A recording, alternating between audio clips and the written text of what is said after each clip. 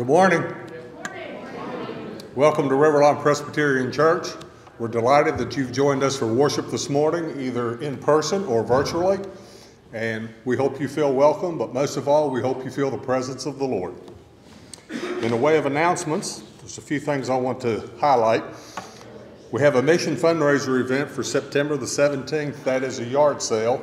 And Barb and Jim Recknegger will be heading that up. If they need lots of help, and you have a sheet and a printout in your bulletin, so please look at it. And if you're willing to be able to help in that, contact Jim or Barb. And Sunday, August the 14th at 6 o'clock, we're bringing back the ice cream social. And there's a sign-up sheet in there. We need volunteers for that. And that's always a really good time, and we're happy to bring that back. And after the ice cream social, Bluegrass Harmony will be providing music for us.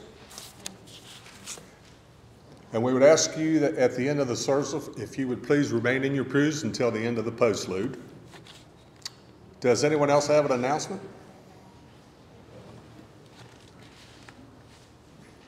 If not, then let us prepare our hearts for worship as we listen to the prelude.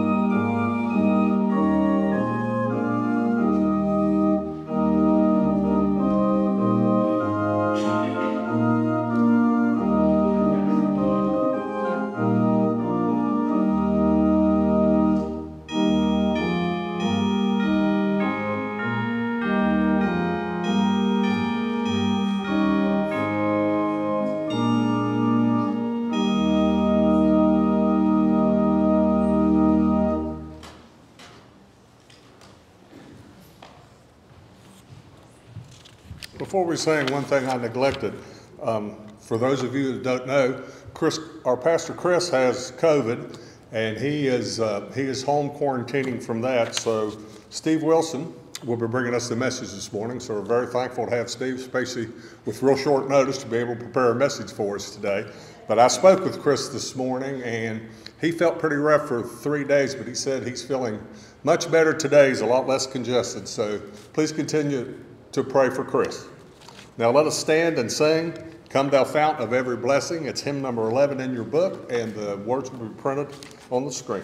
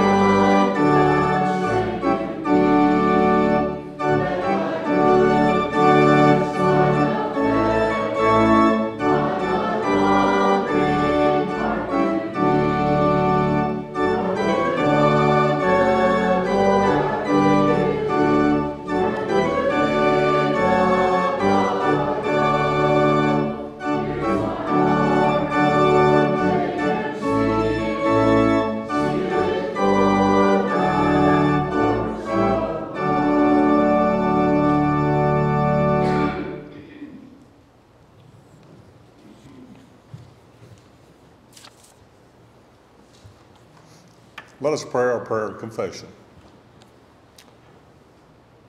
God, we are busy people. We need reminders. We need help remembering what is important.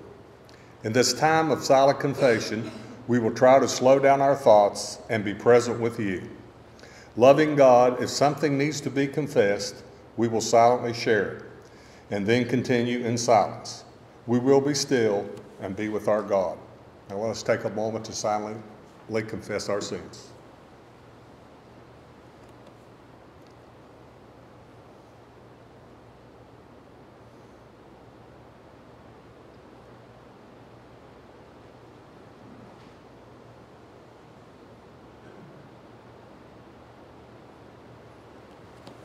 God, silence is hard.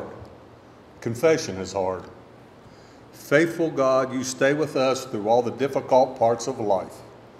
You have heard our confession and been with us in our silent prayers. For your faithfulness and love, we are grateful.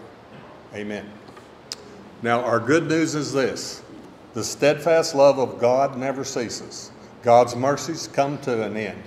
They are new every morning. Great is thy faithfulness. That comes from Lamentations chapter 3, verses 22 and 23. And to continue in the good news, know that because of Jesus' redemptive grace, we all are forgiven. Amen. Now's the time for our anthem, and Brenda's going to be bringing it to us this morning. You may be seated.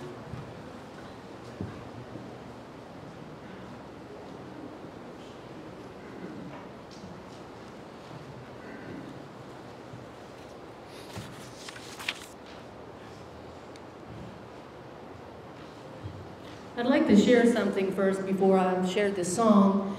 When I was in junior high school, now it's called middle school, but then it was junior high, my very first day there, I was assigned to a homeroom, and the teacher that was our homeroom teacher was Mr. Vincent. And everybody, every morning, would stand up and say the Pledge of Allegiance.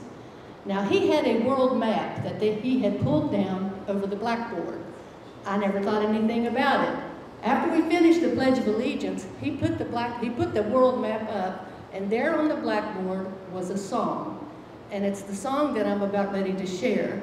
And even then, at that time, I did not realize that God had his hand on me, because our homeroom teacher had us sing this song every morning, to the point that it took root in me. And the song is, He's Everything to Me.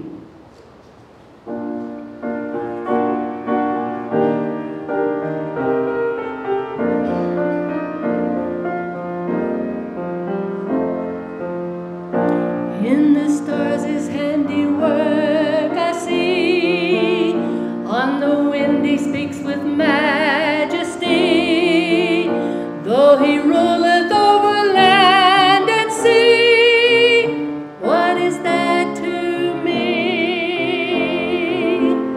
I will celebrate nativity, for it has a place in history. Sure, he came to set his people free. What is that to me? Till by faith I met him face to face, then I felt the wonder of his grace. Then I knew that he was more than just a God who didn't care, who lived away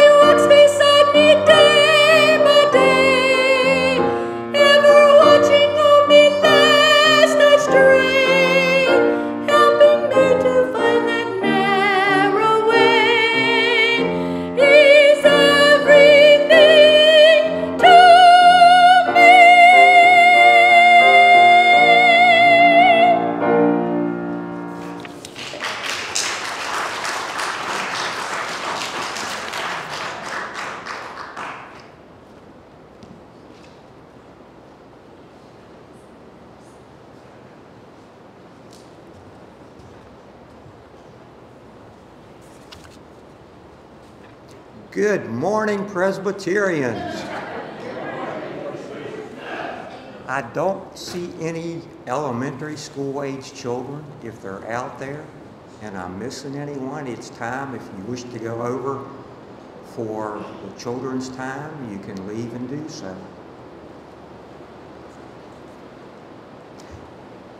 Did you know that American Graffiti was on yesterday? Anybody see that? It was on from 6 to 8 on our channel 511, which is the one that does the unedited movies, which sometimes is kind of a little bit dicey. But American Graffiti was on. And I think at the very end is when they play All Summer Long by the Beach Boys. They're rolling and showing you what happened to those fictional characters in real life. And when I see that and think about it, it's kind of like they were really trying to size up what was important in their lives. It was a great summer, but they were thinking ahead, like, is this where I want to be? Is this what I'm supposed to do in life? And they make these different decisions that have a big effect on how things turn out. And this morning I was still thinking about that, so I went downstairs and I found my Endless Summer album. There was a time when everybody had a copy of Endless Summer by the Beach Boys. So I played All Summer Long, and it still kind of took me back to thinking about these things. This morning we'll look at Colossians, the 3rd chapter, verses 1 through 11, and we start out, and what we're getting is a feeling about how important God is, and it's kind of giving us direction as we look at that. If you have been raised with Christ, seek the things that are above, where Christ is, seated at the right hand of God. Set your minds on things that are above, not on things that are on earth. For you have died, and your life is hidden with Christ in God. When Christ, who is your life, is revealed, then you will also be revealed with him in glory. And then we continue on, and we would get into what we might call some of the rules.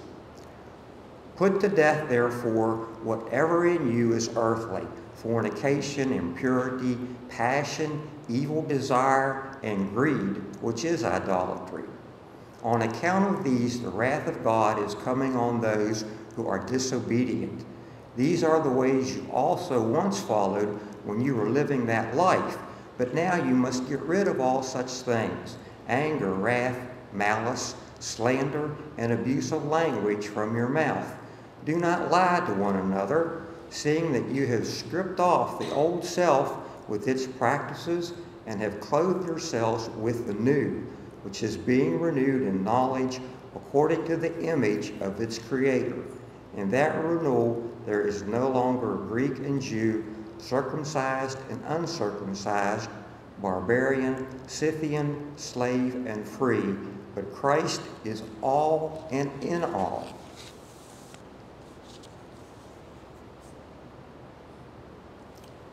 I'm a numbers guy. For some reason, I've always enjoyed numbers. I think it's great that people have passions and things they can follow: playing a musical instrument, getting involved in some kind of a hobby or craft, building things. But I really don't have skills like that. I don't know if numbers is a skill. Sometimes I hope it isn't, but I know I just get along with them, and I've always liked numbers. When I was small, one of the great things that I did was figure out how you could calculate a batting average of a baseball player. If he'd been up 5 times and got 2 hits, he was hitting 400. You take the 2, divide it by 5, but when you were that age, you're like, well, how do I do that? And you have to carry it out 3 or 4 places, and then you get the batting average. I thought that was so neat. We're all good with numbers. You're good with numbers too, whether it's a passion or you like it, but you understand what a paycheck is and what that signifies and what you can do with it. You understand numbers when we talk about inflation rates. When the prime rate goes up 0.75%, you know what that's going to do and how it will affect you. If you remember when Becky Bresler was here, she came up with a figure when she first started to talk, and she said there were 150 million people that did not know God, that did not want to do anything with God. They denied Him.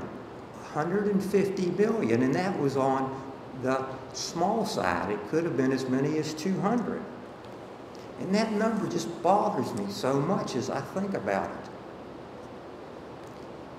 The recent Gallup poll from this year said that 19% of the United States population does not believe in God. Now, if you take 332 million and 19% of that, that's 63 million in this country that do not believe.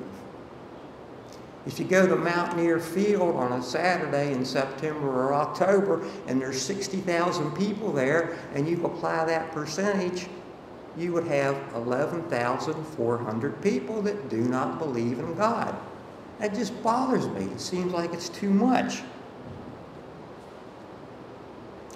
The truth is that there is a God, and we're okay with that because we're here.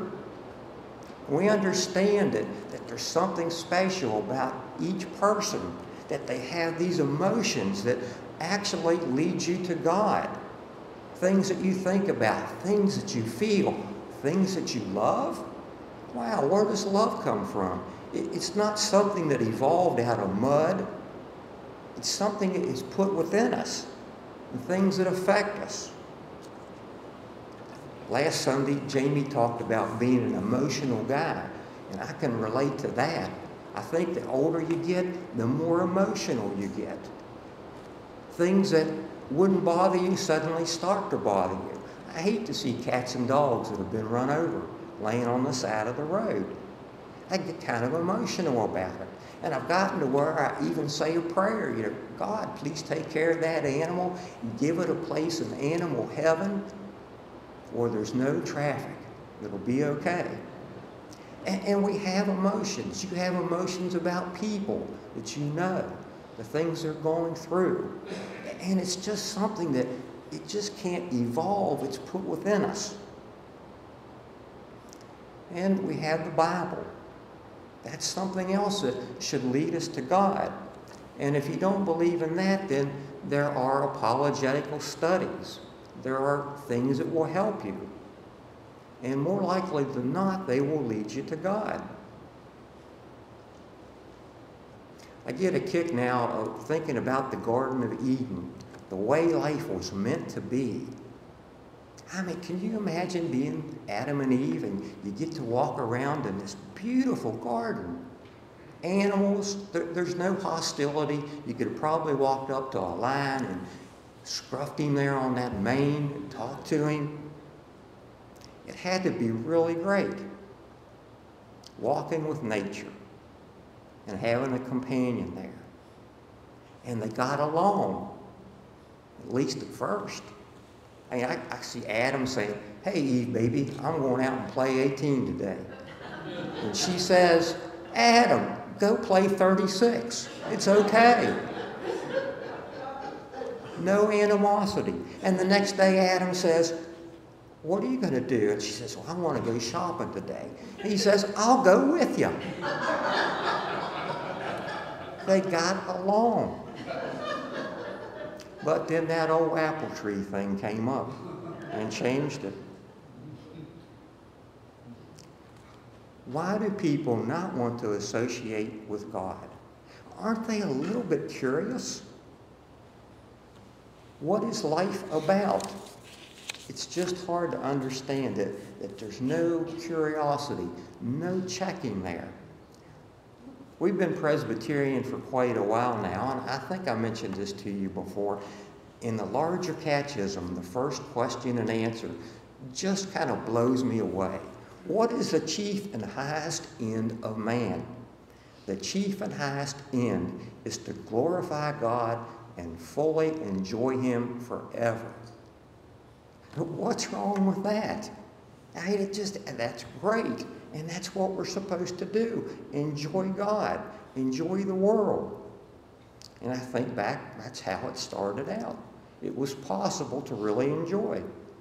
I want to know what God has to say about this thing, about enjoying life. Mention the Bible. Why do people reject the Bible? There really are lots of good studies to help with that.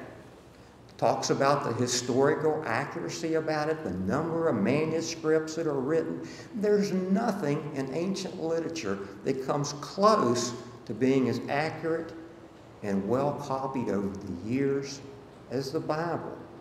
So there's all sorts of things that people can do, and you don't have to be a brain scientist or an archaeologist to understand how accurate the Bible is. So we can say that God speaks, and He speaks to us through the Bible. We say that He exists, and we are sure of those things. So why are 150 million people not listening? Why do they not want to associate with God?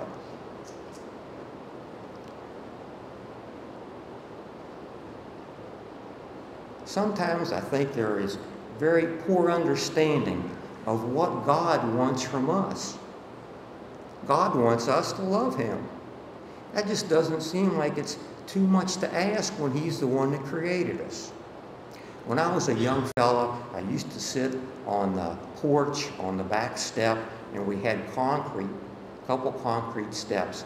And I'd just sit there and I'd look down, and these ants would be running all over the place. And I thought, oh, that's a pretty neat view, just to sit here and see how those ants interact and what they're up to. I think it's kind of like that sometimes with God, that He's looking at us to see how we're interacting. What are we up to? And what kind of respect do we pay to Him? Further along in that Colossians reading, we read about actions which God does not approve of. Impurity, evil desire, greed, malice, anger, lying. I think folks look at the church sometimes and think that we are demanding, that God is demanding that we keep these certain rules. These are things you must do. But you know, they're really getting ahead of themselves. Number one is to love God. You'll be able to figure out rules as you go along, but just love God. Some of those rules we'll read about seem pretty clear. Malice, lying. But everything starts with the love of God. I finished the book reading it, and a pastor had wrote it. He has a pretty large church, and it was about grace. He said, think about the grace that comes from God. And he said something that is really kind of edgy when you think about it. He said, forget about the rules. Just love God. If you love God, you will want to do the things that please God. And it won't be a struggle. You won't even see it as being rules to follow. Think about people that you care about, a spouse, a good friend, and you want to do things that will please them. Nobody's really asking you to. You may have a coffee group that you go out with, and maybe at 9 o'clock on Wednesdays you have coffee and you talk, and they're your friends. They're kind of like family. Well, you wouldn't go out and exercise in the morning and then work in the garden and look at your watch and say, oh, I got 5 minutes before the coffee group, and then rush over to wherever it is you're having coffee and just go in there dirty, stinking. They'd look at you and think, oh, you want to have a certain conduct. You want to please people. You want to be a part of that group, but you want to do things that do not offend them. And it can be like that with God. It's not so much hard, fast rules, but it's just love of God and wanting to please Him. Well, that's how it started out too. And what we found out that things got so kind of haywire in our actions that some rules had to be printed up. And they're in the Bible. The commandments, pretty straightforward, aren't they? Thou shalt not kill. I don't think I've actually, well, I'm pretty sure I never physically attacked someone with a gun or a knife and killed them. But you know, you also get into a fine point that sometimes we have to go back to God and look for answers. Thou shalt not kill. Well, I come from what is called a peace church, and we were brought up to be against war. And when we got to turning 18 and it was time to sign up, we had an option that we could register as COs, which was conscientious objector. And we would have some talk about it in groups. And it came time to make that decision, and I thought about it for a while, and it was a big deal at that time when you're 18 and you actually get to make a decision.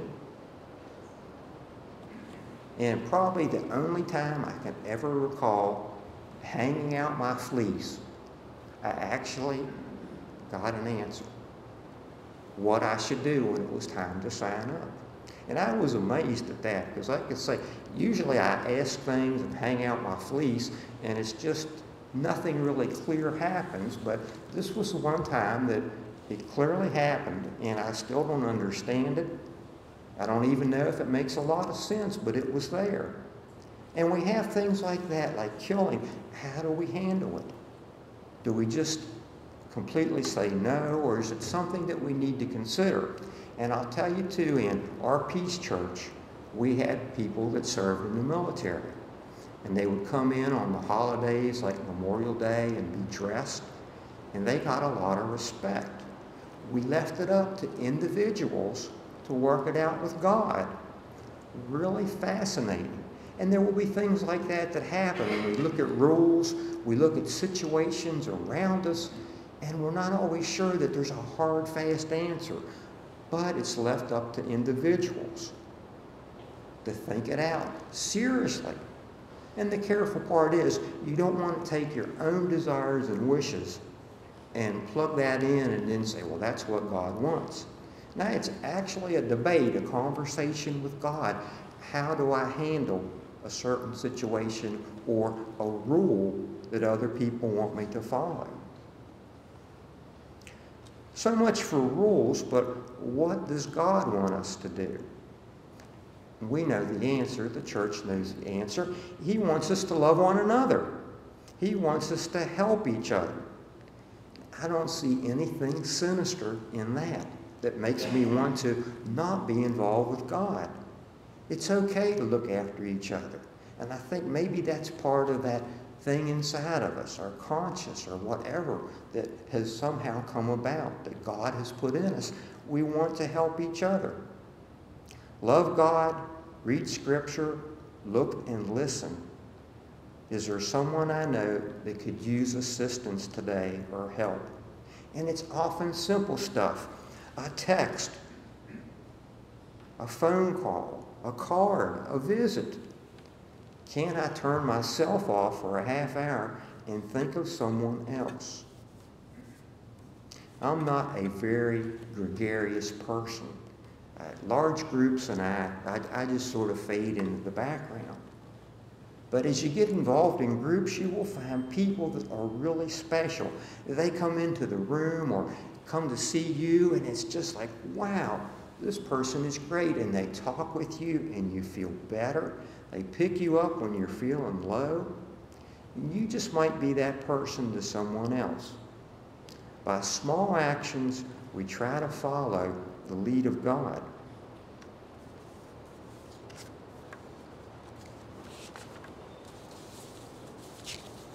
There are many types of ministry.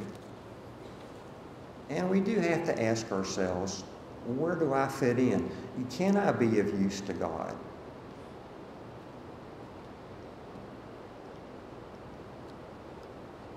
Sometimes it starts out on a pretty low scale.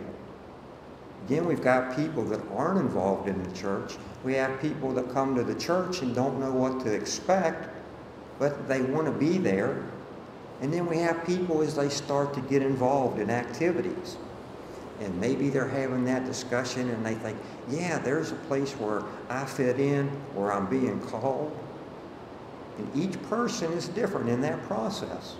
We're not all on that same kind of a scale at the same place. Some of us are still learning. We're still trying. Some people have done good things. Some people find ministries that are completely different from someone else's. Maybe just as important, but it's what God has said to you. And I think he says that just try it out.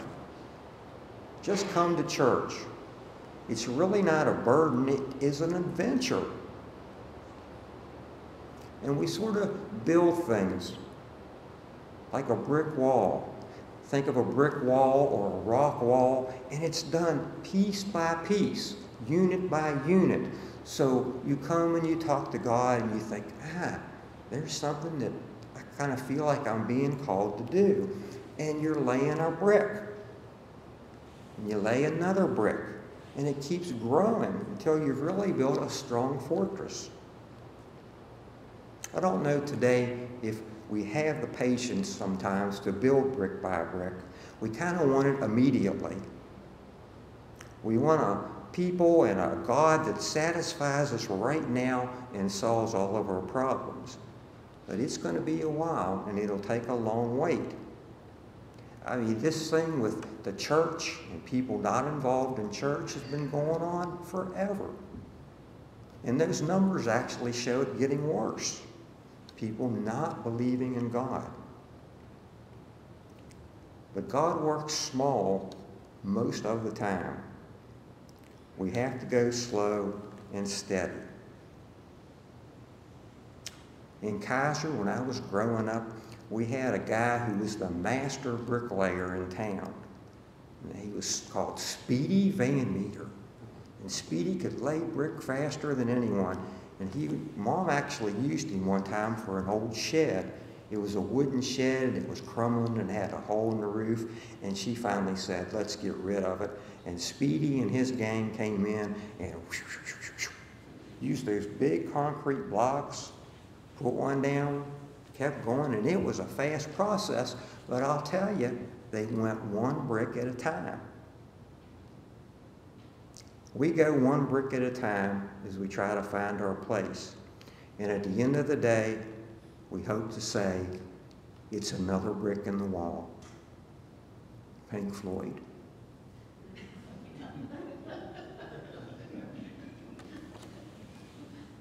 Perspective comes into it. Did you watch America's Got Talent this week and see the guy who did the PowerPoint comic act? It was really funny and clever. It only lasted about 3 minutes, but he had things on a PowerPoint. He would show that and then do a few comic sentences about it. The last one he did was about marriage. And he said, do you know 44% of marriages end in divorce? Went up on the screen. He said, my wife and I, before we got married, we talked about that. And I just said, is it really worth it? Comes up on the screen, 56% of marriages end in death. He said, you got two options if you get married. You're going to get divorced or die. With a perspective like that. Ugh. But there's another perspective to it, and that's, what do you get in marriage? As those years go by and you share these experiences with your mate, I mean, that's really special. What happens over those years? You go through the good, you go through the bad. Sometimes get your old photographs out. I was doing that, and I thought, wow, there's things I forgot about. And it all comes back to you when you see the photos. We had pictures on our honeymoon. And there's this really neat little glare in our eyes and happiness. But we've been through that. We've been through the deaths of all parents, all four parents, a lot of tragedy in the family. But it's worth it. It's really been an amazing experience. So keep a perspective on it that shows you and keeps telling you just how great it is to be part of the church. Well, we still got 150 million people, 63 million people in this country, and those 11,400 football fans in Morgantown that do not believe in God. So how do we address that? And I think we've talked about this before. Every day, you just bring a game that says, God, is there something I can do today? Can you show me something that you want me to do that might help someone else? I don't think it's possible to just give a great speech to football fans in Morgantown and they're all going to rush out and say, yeah, we've got it, we want God. But I think it starts on a small basis, one-to-one with the people that you come in contact with. Just by being a person that seeks God and tries to be the kind that's available to talk to. You don't want to go up to people and do that stuff of, hey, are you saved? That puts people off. But you can be a friend, and sooner or later, when people need someone, you may be the person that they seek out. But why are you the way you are? How do you stay calm when there's so much going on that is wrong in the world? And in your families, you've probably got a black sheep somewhere in your family. Just be the best person you can. Talk to them. Sooner or later, just about every person gets to where they start thinking about God and what's it all about. And maybe you can be there for them.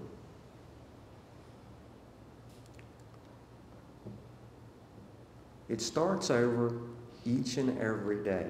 I really think we should get up and say, God, here I am. I'm vertical. Can I do something for you today? And listen. And you'll really be surprised at the opportunities that come up. And they won't be big deals, but they'll be important deals.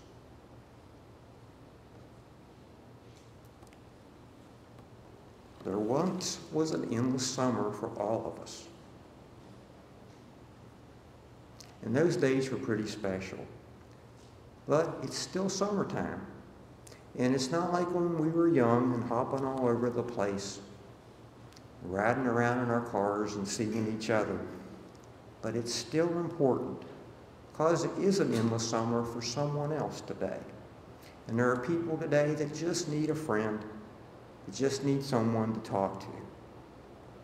Today we do what God puts before us, and tomorrow we start and do it again.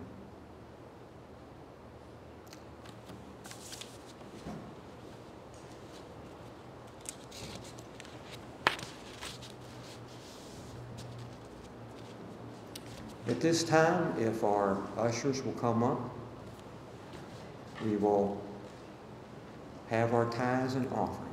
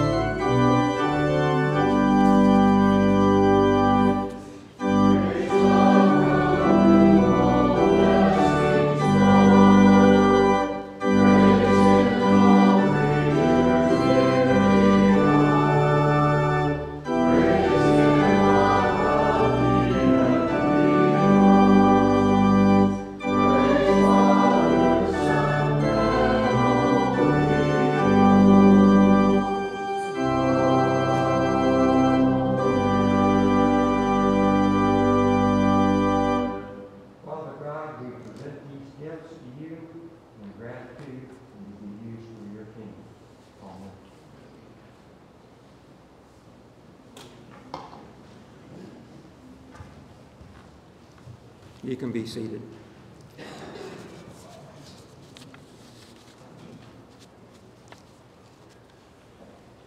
I believe that Emma Rose is back home, unless that has changed. She is working on getting rid of some pneumonia, but the last thing that came out on the prayer chain was that she was home and a bit tired but recuperating. Was there anything further on Emma Rose? Do we have others that need to be brought up? Mary's got the mic if you have a prayer concern. Emma Rose came home yesterday. Yesterday or Friday, Sherry? Friday. She came home Friday. She's doing well. She feels good. They treated her wonderfully at Thomas. But she just needs to take it easy and relax, and she's doing fine. She's doing fine, and she appreciates all the prayers. Okay, Emma Rose is home and improving. Yes. Great. Yes. No, she's through with the pneumonia. She wouldn't have been out of hospital. It's gone. The pneumonia is gone. Okay, great. It went by. She'll be building her strength back up then. Yes. Fantastic. Steve, Whoa. I had a text just this morning from Joyce Ryan, and she is in the hospital with pneumonia. And I don't know any more details. She just asked for prayers. So Joyce Ryan now has pneumonia. Randy? Just thank everyone for all the prayers for my mom. She getting her strength back. She's feeling better, and she got to go home Friday night. And Jackson General turned out to be a great place for her because in the 14 days there, she had over 32 different visitors. So, and now it was a wonderful experience for her, and we just I'm really glad that she's gotten home. My brother's up there with her this weekend, and we'll be up a lot of this week with us also. Okay, Randy's mom is much better. Good. Much better. Joe?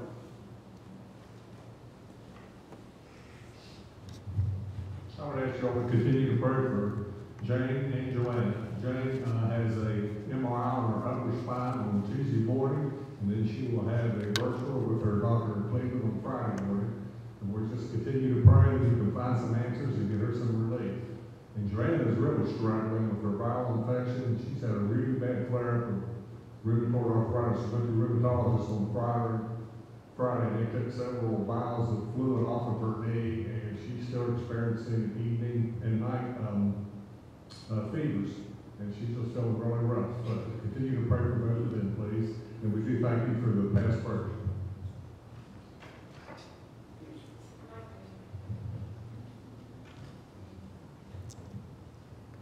Any other prayer concerns? Kevin in the back.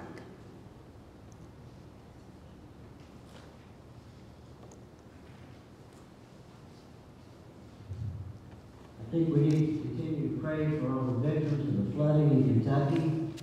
Of the 2 million people, it's really, it's devastating.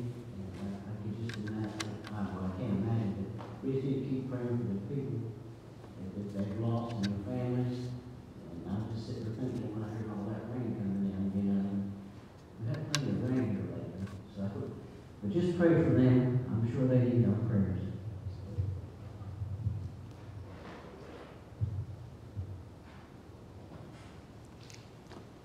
I think that's it, Mary.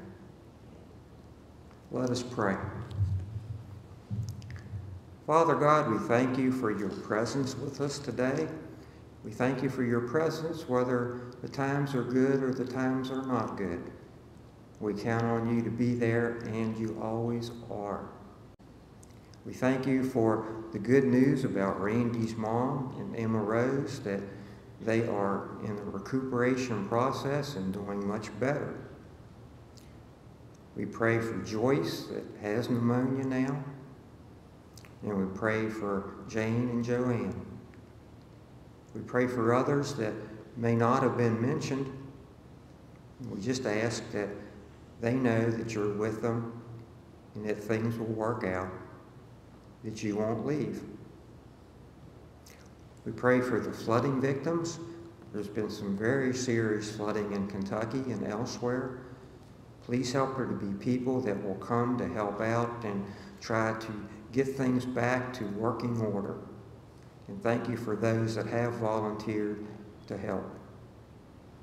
We pray for our church. Help us to be faithful to you. Guide us in this week ahead. And we pray together as you taught us. Our Father, who art in heaven, hallowed be thy name.